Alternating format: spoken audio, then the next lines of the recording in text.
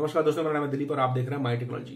तो दोस्तों आज की इस वीडियो में हम बात करने वाले एक फ्री कीवर्ड रिसर्च टूल के बारे में, जो कि रिप्लेसमेंट है कीवर्ड एनीवेयर का। कीवर्ड एनीवेयर एक ऐसा टूल था, एक ऐसा एक्सटेंशन था जो कि काफी क्विकली हमें बहुत सारे कीवर्ड्स का आइडिया दे देता था। लेकिन जब से वो पेड हुआ तो फिर उसका यूज करना लोगों ने बंद कर दिया। जाहिर सी बात है कि पेड हर कोई अफोर्ड नहीं कर सकता, तो जिन लोगों ने अफोर्ड किया वो रखे, बाकी जिन लोग नहीं किए वो नहीं रखे।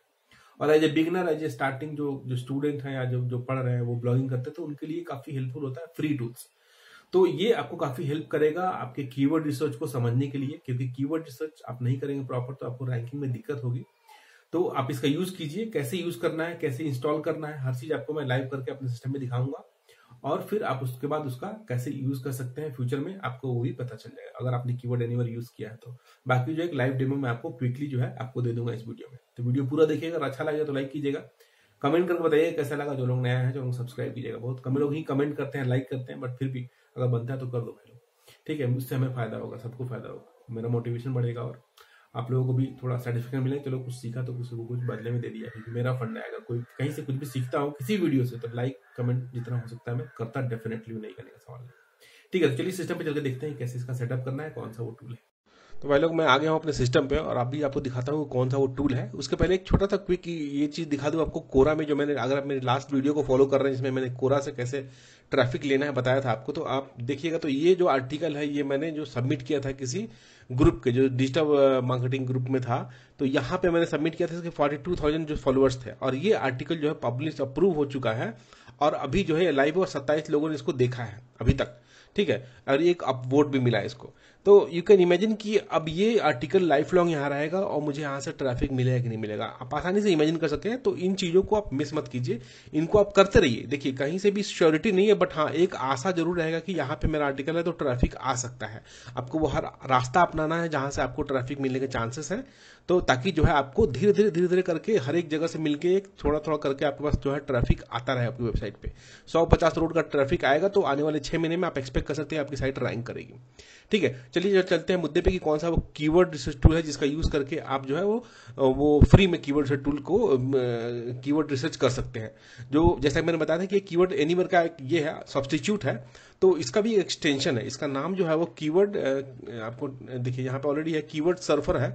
2 कीवर्ड आपको ये एक्सटेंशन यूज करने पड़ेंगे। पहला कीवर्ड सर्फर जो है, पहला ही आएगा ऑप्शन, आप इसके लोगो को ध्यान से देख लीजिए। कुछ ग्रे कलर का, blue, light blue, pink colour का लोगो है इसका।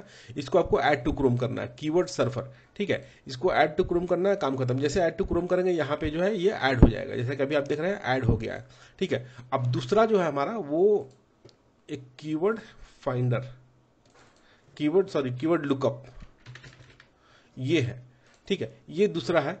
अब दोनों का अलग अलग पर्पस है, ठीक है। अब ये सर्फर आपने किया तो इसके लिए ये दिखा रहा है, ये दिखा रहा है। लुकअप जब करेंगे तो यहाँ नीचे भी दिखाएगा, ठीक है। अब लुकअप आपने यहाँ पे क्लिक किया, ये पहला ऑप्शन लुकअप का आएगा। इसका भी आप लोगो ध्यान से देख लीजिए, के का एक सिंबल बना हुआ, नीचे थोड़ा डार्क बना हुआ है। इसको ऐड टू क्रोम पे कर दीजिए क्लिक।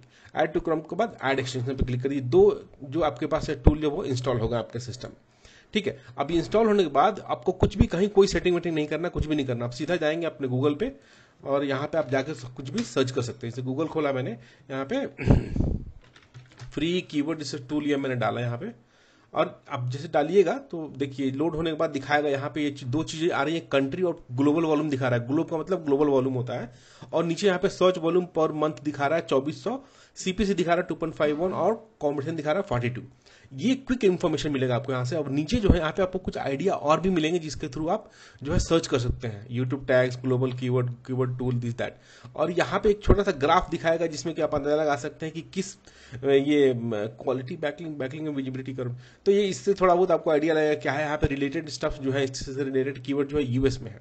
तो ये सारी चीजें आप यहाँ से इजीली एक क्विक व्यू में, जैसे कि एनीवेयर में देख पाते थे, वैसे आप यहाँ पे भी देख सकते हैं। इसमें ज्यादा कुछ सेटिंग नहीं करना है। यहाँ पे अगर क्लिक करते हैं तो आपको 2 ऑप्शन मिलेगा, ग्लोबल सर्च वॉल्यूम दिखाना है कि नहीं दिखाना, और ये जो है एसईआरपी दिखाना है कि नहीं, ये सर्च रिजल्ट दिखाना है कि नहीं।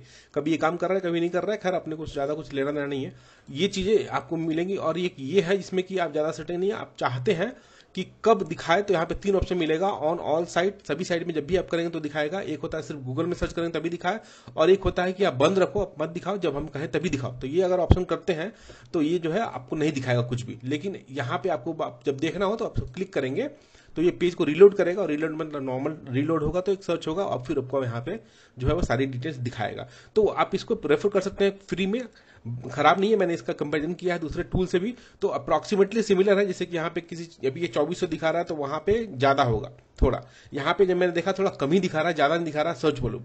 तो आपको एक आइडिया मिल सकता है किसी किसी में कम, किसी किसी में ज्यादा है।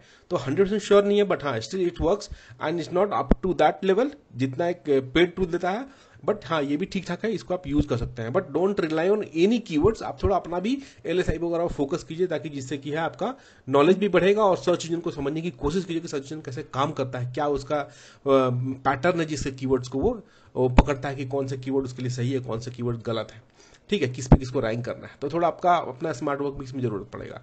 तो आशा करता हूँ वीडियो अच्छा लगा होगा, और अच्छा लगा तो लाइक कीजिएगा, कमेंट करके बताइए कैसा लगा। जो लोग नए हैं चैनल सब्सक्राइब कीजिएगा। Bye, take care.